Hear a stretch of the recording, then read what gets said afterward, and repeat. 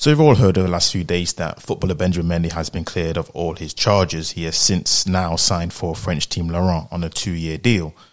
The same is also true when you look at the actor Noel Clarke. Again, he's another one who's been cleared of all allegations and he's since suing The Guardian for damages of over 10 million. This is to account for his loss of earnings due to the false articles that they published in which harmed his career. And these are just two recent ones that have been on the news. There have been others. I'm pretty sure you all know of some of them, but they both show in the case of Benjamin Mendy and Noel Clarke that even though they've been found not guilty, let's be honest, it doesn't even matter. Their reputations have been damaged to the point where I really don't believe their career will be the same ever again. Especially when we look at Benjamin Mendy for the reason I'm going to state now, because we look at an athlete, the lifespan of an athlete, it's not a long one. Now, he hasn't played in 2 years. He's approaching 30. So when you look at athletes, when they hit that side of 30, the other side of it, it's pretty much downhill from there. And he's now been released from Man City, signed from a new team, which is nowhere near of the same caliber, for a 2-year deal. And in order to get back to the top or get back to at least the same equivalent level that he was at, the question is, will a team actually want to risk signing him because of all the baggage? Again, this is despite him being cleared of all charges.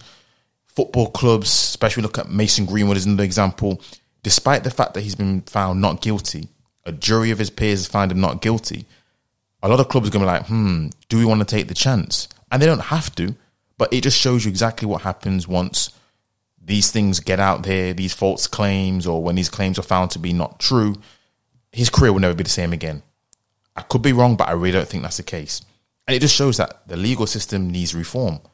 This is so that both names are protected until the verdict of guilty has come out. Because let's be honest, if he's found not guilty, it should all be protected under lock and key. But if it's found guilty, then that's when names should be released and etc., etc. But until then, both names should be kept protected and they should be anonymous, especially in this day and age when you have tribal social media, because this is what this has been. Tribal social media, and these companies are, they understand the public perception and brand deals and brand endorsements and how it looks on their company, looks on their brand. So they will make sure that their brand don't be harmed due to reputation by basically an employee. And this is what's happened right now. So by reforming the legal system to make sure that both parties, their names are protected, that would ensure, or at least help in my opinion, because I know these things sometimes get out here with all, how media are like flipping scavengers, how they try and get everything that they can do. But at least this will help ensure that their reputation, for the most part, isn't going to be damaged by bogus false claims or claims which can't be found beyond a reasonable shadow of a doubt to be true. And I picked up an article in which it was a woman's article, Glamour, in which she was complaining about the men's reaction to the verdict and how there was saying that this is just highlighting the misogyny that takes place and all this kind of other things. And then it's like in typical fashion, there was no consideration at all for the other side. Now I understand that they come from their own viewpoint, but I couldn't imagine sitting inside Benjamin Mendy's shoes in which he's been falsely accused of something like that, and especially him being famous.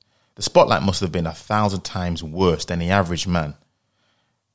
And yet the article only highlights the fact of, this is the culture how men treat women. And it brought up an example of Benjamin Mendy's escapades with numerous women. But I'm like, they completely ignore the obvious fact or the obvious thing that these women knew exactly what they were there for. They went there for a specific reason. A lot of the WhatsApps that you saw in the text messages, even after the fact with a certain woman, they knew exactly what they wanted. They may have just been unhappy that they didn't get the person that they wanted, but they were certainly there they knew exactly what time it was. And it almost like it infantiles women. It makes them seem like they aren't somehow complicit in their own actions and make it seem like they're completely just, oh my God, I don't know what I'm doing, when they knew exactly what they were doing. Now, I'm not going to argue or deny the fact that these horrible, heinous acts takes place and that famous people themselves, when they get to a certain level, they feel like they're untouchable. I'm not saying that doesn't happen at all. But again, let's not act like there aren't women out there who don't lie, who use their feelings as justifications to do serious damage with false claims because they may have been unhappy about a certain situation that took place or how things ended. Let's not ignore these facts. So when you look at both cases and you look at the amount of women that came forward, because a lot of women came forward with all these stories on both sides, Benjamin Mendy, Noel Clarke, all of them came forward. And when you just deep that there still wasn't enough evidence, despite witness witnesses coming on stands with like the evidence, which they would have seen a lot more evidence than what we would have got. We would have got snippets through the media, but they would have had a whole host of evidence. And despite all of that, despite all of the people who came forward, they still couldn't convict them. Surely that shows the weaknesses in their claims. Surely. And especially when you look at the climate we're in right now, I bet people were baying for a guilty verdict, but that wasn't delivered. But the truth of the matter is this. I really do hope that cases like this should just, I won't say sparks, because, men should know this already, but clearly they don't. But just re-energizes awareness back into a lot of men to use the big head, not the small head. Famous men especially, because you have to take precautions nowadays, because any false allegation can cause the end of your career, your reputation. And that's something that it's damn near impossible to fully get back. It's difficult to build a reputation. It's so easy for that to be destroyed. You got to record all your interactions, get people to sign legal documentations, anything you can do to protect yourself in situations like this that can come out to harm you. You have to make sure that you protect yourself.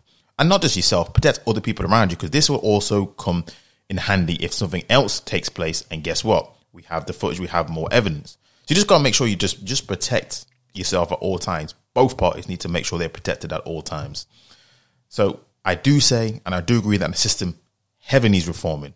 There needs to be better protection for both parties so that men and women feel free to come out, because yes, men are also the victims of these heinous crimes too. I know that people don't want to believe that, but men are victims too. And also full anonymity until a guilty verdict comes out, because this is a sensitive case and the sensitive cases should be treated as such.